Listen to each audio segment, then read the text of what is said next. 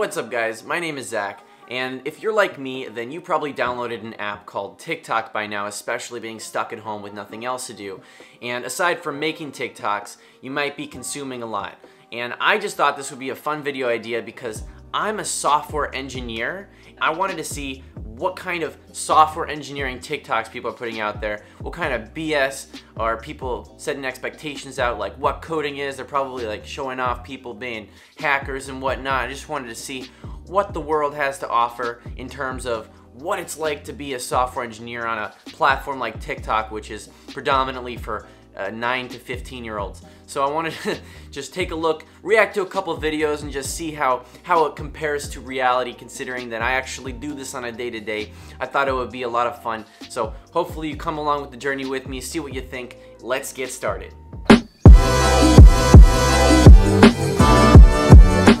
Let's do this. Okay, so right now we're in TikTok, and we're gonna just pick some random ones and see the validity, or see if I can relate to any of them. I've never seen these. All right, so this one's about becoming a software engineer and making $200,000. All right, so here's the deal with this one. Everything makes sense here except for the $200,000. That is such a BS salary for right out of college. I hate to say it. Right out of college, you're looking for max a little over $100,000, maybe up to $130,000 if you're absolutely incredible working at the top tech companies of the world. $200,000 doesn't happen till way down the line, maybe as a staff software engineer. But when you first start, you're going to be making between 80 to 120, usually 130 if you're getting a phenomenal job, and that's including stock options. So don't listen to everything you see on the internet. Let's see what else we got.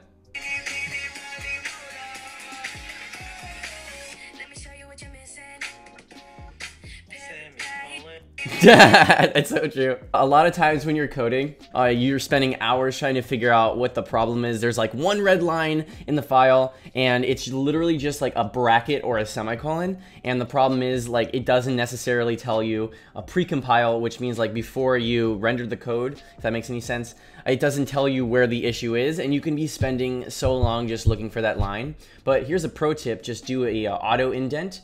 And when you do auto indent with your IDE or the program that you use to run your code, it will give you a easier way to find that problem. Okay, let's go to the next one here.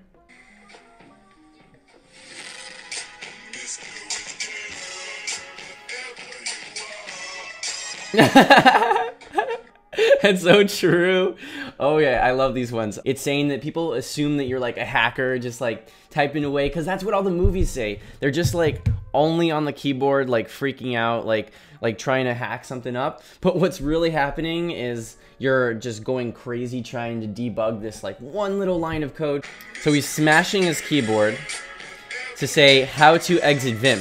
What Vim is it's a text editor that you use within the terminal. Now, in order to use Vim, you have to learn how to use it because it's run completely and utterly by the keyboard and by commands. So if nothing's happening, it's because you haven't pressed the right character. Now, to start writing, you have to use the letter I, which means insert. But a lot of people who are just starting out, it's so funny how true this one was. Let's go to another one. Okay, let's this guy, Me So Dope. This guy's who inspired the video.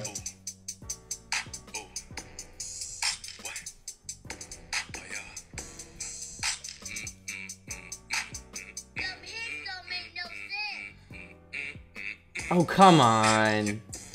Okay, so what they're saying is like he has this incredible resume, but he doesn't have any experience with AWS. AWS stands for Amazon Web Services, and for anyone who doesn't know what that means, it's how Amazon makes most of their money through cloud infrastructure. Everyone thinks it's through Amazon.com from the store, but it's actually via their cloud platform.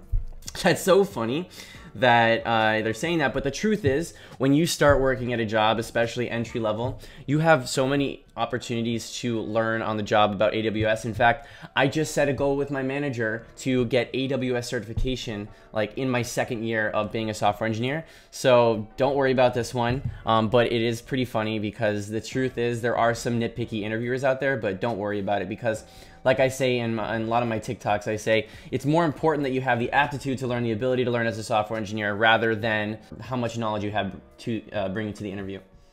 Let's go to the next one.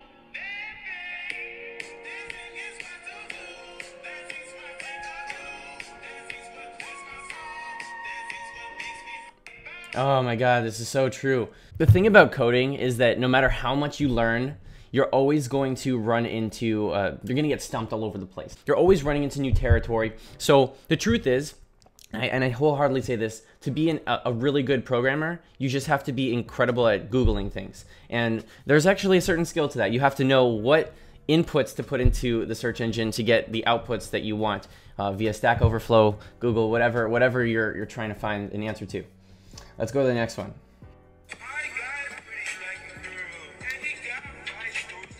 Hold on, I'm gonna pause this one. Tries to hack every aspect of life. Sure. Only drink sparkling water. Yes, that is so true. So at work we have a bunch of different types of sparkling water, and everyone loves it. It's called LaCroix. Listen to audiobooks at the gym. Very true. Types code in game chat pretending to cheat. I haven't done that. I'm not much of a gamer actually. Owns too many computers. Yeah, I guess. I mean, I just have this one laptop you're looking at right now. Wrists hurt from typing. Yes, absolutely. Noise canceling headphones block out the world. Yes, oh my gosh, like I say this all the time, but these AirPods, holy crap. Like these new AirPods Pro, like they have carried me so far as a software engineer, because like when I'm in the office, obviously not now because we're all home, it's so hard to focus with everyone chattering. Okay?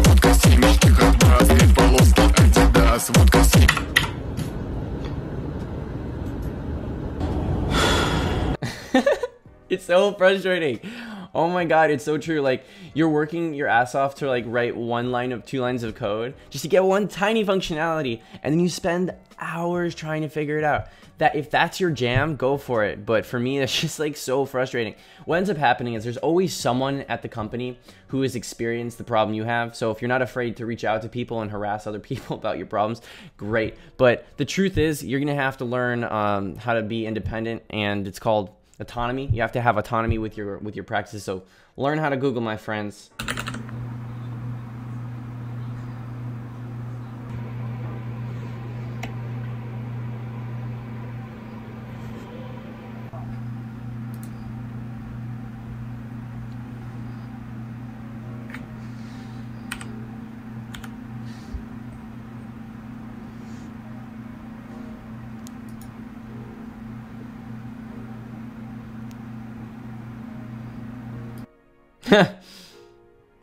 That's so bad, but it's so true.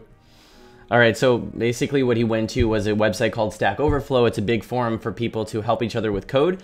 And what he did was he essentially just copied the command. He copied the code that was in the Stack Overflow. And that's actually something a lot of people do, but I work in cybersecurity, and we've been advised not to do that just because people can actually hide executable code inside of those commands when you just copy things. Usually you're fine, but also you don't want to put like plagiarism as far as like someone else's code in your own project. If you're doing this for school, or if you're doing something, like you should make sure to at least change the variable names, keep the logic. But yeah, this is definitely something that software engineers do on a real basis. It's really not that glamorous. I mean, everyone's like, you should learn how to code all over the internet. It's like literally, it's plastered all over the internet. And yes, it makes a lot of money, but it's like, you have to love it like anything else. I love solving problems, but just because you love solving problems, it doesn't mean that you want to solve problems by pulling your hair out with 2 lines of code all day long. Sorry, as you could probably see how I feel about this profession. Ooh, this one looks juicy. The secret to becoming a software developer under the plus sign. Wait, what does that even mean? I get asked all the time how to get a job in technology. And the first thing you need to do is make sure you're programming as much as you possibly can. The second thing is you need to ask yourself, when I back it up, is it fat enough? Definitely important to learn that when you back it up, it's fat enough. So you do want to code as much as you can. I mean, that goes along with anything. If you want to build a skill, you have to actually practice that said skill for like a very long time. But very important to make sure that it's fat enough if you back it up. I'm a software engineer. Okay. Impress me. See, what? I don't, okay. That was stupid. When a software... Okay, here's the same guy. I just love this miso dope guy. When a programmer's code doesn't work.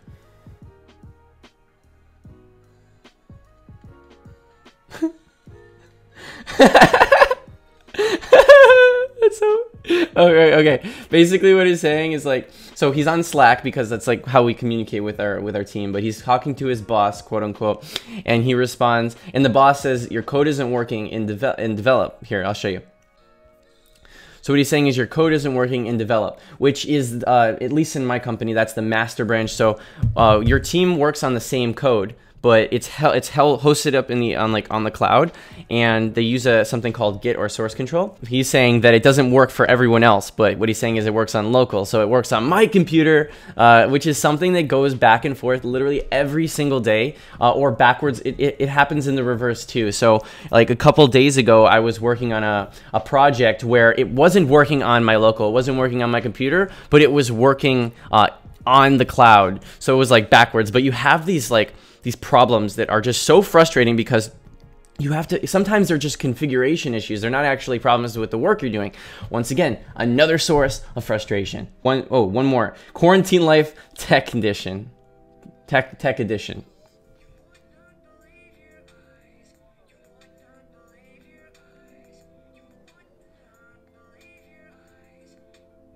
Okay, so this one's very true as well. I'm just gonna go through this one again and break it down. So we do have LaCroix, like sparkling water, at the office at all times. We don't have like cheese or anything like that, but we do have like a bunch of free snacks.